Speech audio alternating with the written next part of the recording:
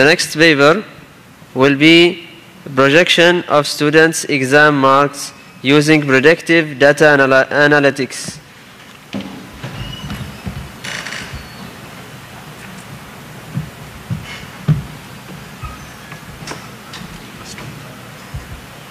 Enter key, right? Next slide, enter. Okay.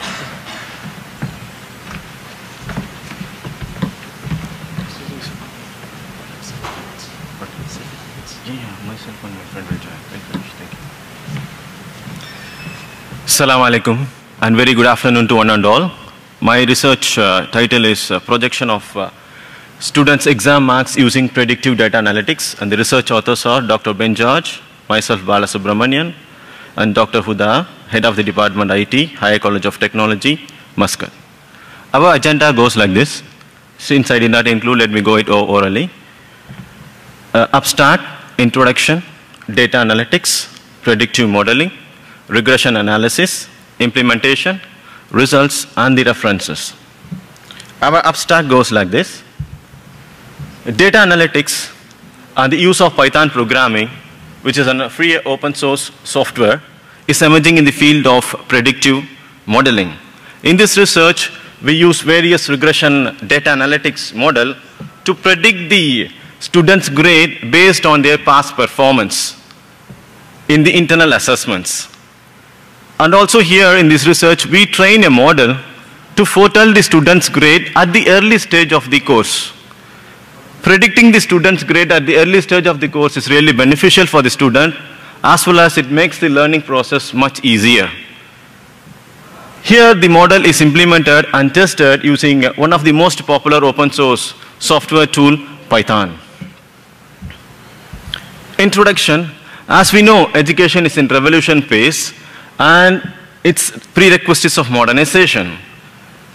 Foss offers the researchers the chance of creating the research on freely available data, publicly available analysis algorithms, and the software tools. The main motive of our research is to predict the grades of the students from their assessments. Basically, we have taken the course here for assessment is like the object-oriented programming course, and we were able to predict the grades during the early stage of the course itself. Let's know what is data analytics, the common terminology which most of us know, which is there with the big data. Data analytics is the art of exploring the raw data for the purpose of deriving valuable insights from it. And what is predictive analytics? Predictive analytics model process runs one or more algorithm on the existing data sets from where predictions are really carried out. And predictive algorithm combines data mining and numerical analysis in order to influence trends and patterns. From there, we can really go for getting a lot of insights about the data, which is of much importance to us. Regression analysis. Why we have to use regression analysis in our research? So regression analysis basically permits the scientist to form numerical models that can be used to forecast the value of one variable from the information of another variable. Here in our research, we have used these regression algorithms, and we know that there are so many regression algorithms are there. According to our current data set, what we have found these are going to be the possible regression analysis algorithms that are best suitable for the data set to predict boosted tree regression algorithm, tree regression algorithm, the linear algorithm. And what are these? Let's have a basic definition of it. Boosted tree regression algorithm basically aims the execution of a single model by using many models and merging them for prediction. And what is decision tree? A decision tree is like a flowchart-like structure where each internal node denotes a test on an attribute, and each branch represents the outcome of a test, and each leaf node holds a class label. And what is random forest regression? It's a mixture of tree predictors, and each tree depends on the value of random vector experimented independently with the same circulation of all trees in the forest. And what is regression analysis? It basically uses the least square method for fitting a regression line and calculates the best fit line. Now I would like to call upon my research colleague to join with the presentation. Thank you. Hello, good afternoon to you all. I'm Ben George, working as a lecturer in Air College of Technology. I'll be continuing the remaining presentation, and I'll be talking about the real implementation of this paper. To implement this research work, we collected the data set that's actually from our college, and we took the course called Introduction to Programming. And what we have done is we collected the data set for the last 4 years, data set we have collected. And it's all in form of Excel sheets. And what we have done, we took all these Excel sheets and we converted to, and we took through Python and we converted as a data frame. And if you see the data frame, what it has really, the student IDs, the student names, and their internal assessments, all the internal assessments and their final grade.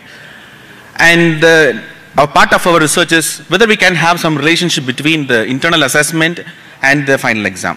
For example, we have different internal assessments like quiz 1, quiz 2, assignments, class activity, mid-examinations, and so on. So using this internal assessment, can I predict the final exam mark? So this is what the main research. And the thing is, we cannot take all the features, what you call everything is a feature. So we cannot take all the features. So I have to select the best features. Maybe the mid-exam is very much related to the final score, or maybe the class assessments may be related to the final score. So to make the exact prediction and to select the best features, we are using a concept called Pearson's correlation coefficient. So what this Pearson's correlation coefficient is doing, it takes the pair of features and it matches. And it gives a score from, for example, from -1 to 1. If it is -1, it has a negative linear relationship, and if it is +1, it is a positive relationship is there. Either you can have a value close to +1 or you can have a value to close to -1. So that will be the best option. So we implemented that one and we have made pairs, for example, mid-examination, whether it is related to the final examination. And the quiz one, how it is related to the final examination. So like that, we took all the assessments and we made a relationship.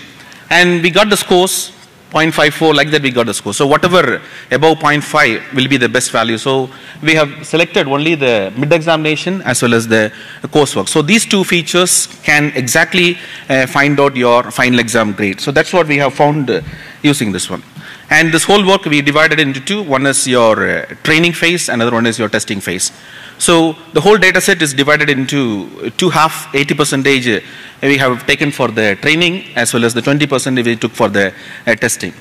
And what we have done, we have created 4 separate models using the Python machine learning library. And we implemented this regression techniques, all 4 techniques. We gave the same 80% of data to all these regression techniques and we created a model. And once we have created the model now it can recognize, for example, if the mid-examination mark is like this, if the coursework mark is like this, this will be your final exam grade. So now the model is well trained. Now we have to test the data, whether your algorithm, your model is correct. So we took the testing data, that is 20% of the data, and we tested with all the 4 models. And this is what the performance what we got.